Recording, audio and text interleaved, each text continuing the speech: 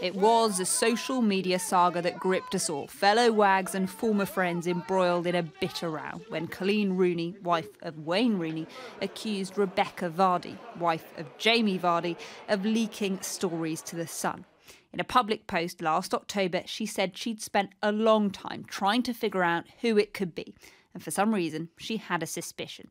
Then came the dramatic accusation. Rebekah Vardy's account, she claimed, was behind the leaks.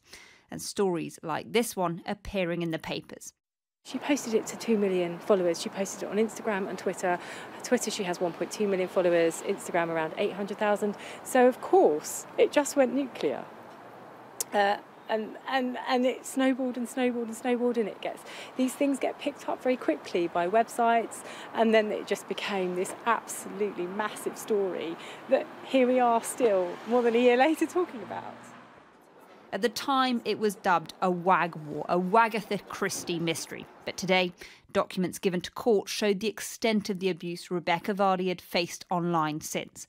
One message sent to her on Instagram read, "You fat, ugly rat. I hope you and your baby rot and die an extremely painful death."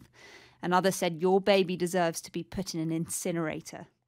The hearing today was all about how Coleen Rooney's tweet could have been interpreted. Rebekah Vardy's lawyers argue the post didn't use the language of suspicion, but that of truth.